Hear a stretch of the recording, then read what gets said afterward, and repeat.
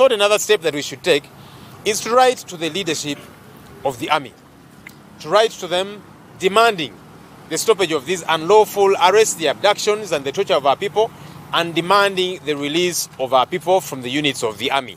And so today, our President, Honorable Kyagulanyi, wrote a letter to the CDF, the Chief of Defense Forces, General David Muhoozi, and another letter, he copied the same actually, to the Minister for Defense. And this is the letter, a copy of it. And in this letter, as a party, as a leadership, we are making demands, like I've said, to see that these people get to be released, to see that justice gets to be served, because some of them have been tortured, have been ill-treated, and all of that. And so we said we shall deliver this demand letter to the headquarters of the army. We came and we thought we would be let in, but of course, at the entrance, the funders that are guarding the place told us, look, do you have an appointment?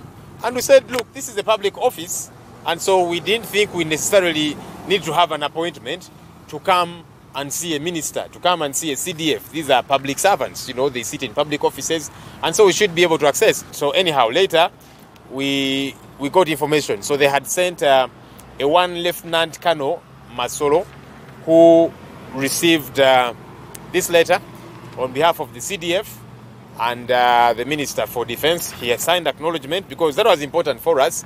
We are hoping that this demand letter will get to the CDF and also get to the Minister for Defense.